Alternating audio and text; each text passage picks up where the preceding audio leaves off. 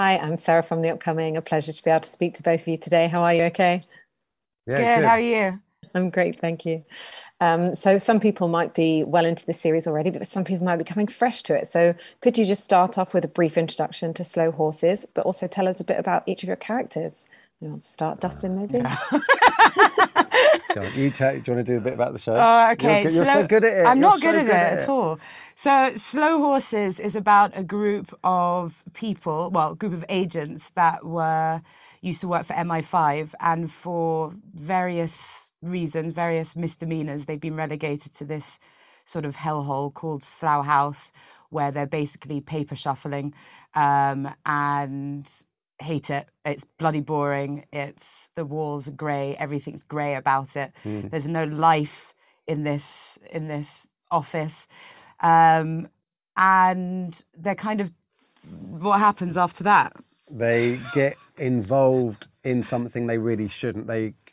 Above their pay grade sort of thing, and they get like lured back in and get a shot at sort of redemption, although they're not really Fit for officially purpose. fit for it or officially meant to do it. So it's um it's their chance to sort of prove Mm. themselves and proves all the doubters wrong.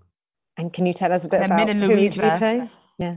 Yes. So you play. I mean, I play Louisa. It's kind of probably easier to speak about as a duo in Yeah, a way, yeah. because they kind of Louisa's obviously one of the slow horses, As is Min. as My is character, Min, Min Harper. and they have a very interesting dynamic between the two of them. They're sort of yin and yang, aren't they? Mm. Louisa's quite dominating and and doesn't really take any shit from No, and Min's a bit anyone. more put upon. He's just sort of more It's a bit happy, goofy. bit goofy, just sort of bumbling. Louise is probably much better at her job, and we don't know what reason she's there, but it's probably not nearly as useless as Min's. I can say, can't I, that why I'm there. Yeah.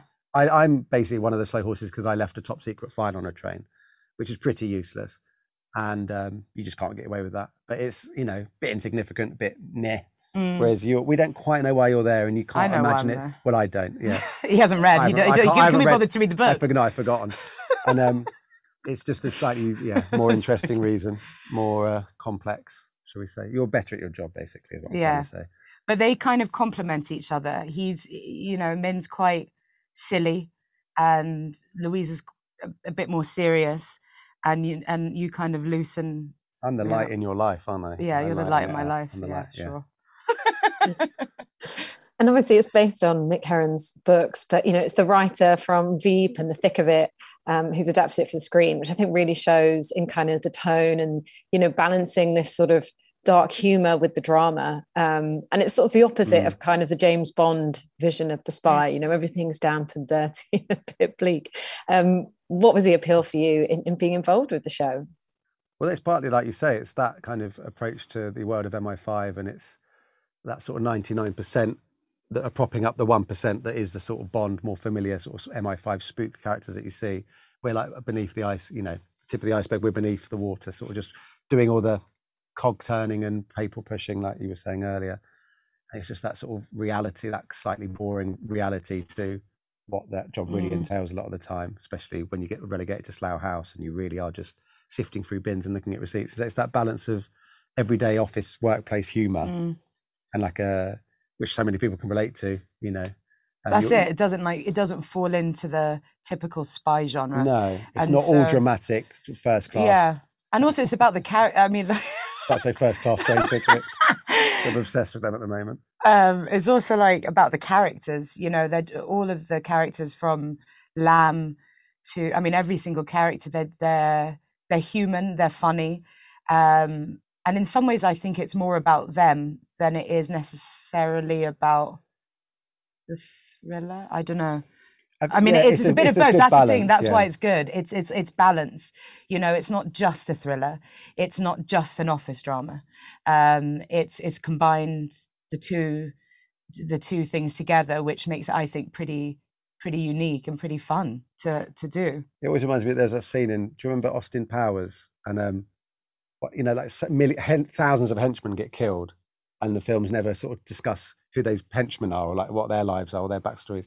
And then the workers have to phone up one of the henchmen, insignificant henchmen, and they have to phone up the family, and this whole backstory is to the family going, why have they killed Daddy and everything like that. And it always reminds me of that, because it's sort of like behind the curtain sort of thing, behind the glamour. And it's very much kind of an ensemble cast. And I love the fact, got this real mix, veterans with Chris and Scott Thomas and, Gary Oldman alongside, you guys, and Jack Lowden and Olivia Cook. Was it loads of fun to be on set? And how did you all kind of like work together? I think that was the best part about doing the show. Like, the whole cast are just A, super talented, and B, just so much fun to be around. Like, it was so fun to come to work. And we were filming this for the best part of a year. No? Yeah, more than a year. And then we had all the time before it, because we had to go into lockdown when we found out about it. So it's been a long old process now. So you do get to know everyone. Yeah, and like Gary and Jack. Yeah, it was dreamy. It was really dreamy to come to work. You always look forward to the scenes actually in the office where all the slow horses are together. Because a lot of it's on the road, or like there's a lot of splintering off, like Jackson and River and us two, and you keep having these little sort of duos. And when we were all together, it was quite satisfying seeing us all sat there, waiting to do our shots, waiting for our turns. It was good. I think I'm out of time, but it's been an absolute pleasure to speak to both of you. I can't wait for everyone else to get stuck into this. And I believe there's another season already in the can. Is that right? Yes. We're just like, can we say that? Yeah. Maybe more. Yes. Maybe more. Yeah. Okay, great. Well, it's lovely to chat to you. Thanks so much. Cheers. Enjoy the rest of your day. Bye. Bye.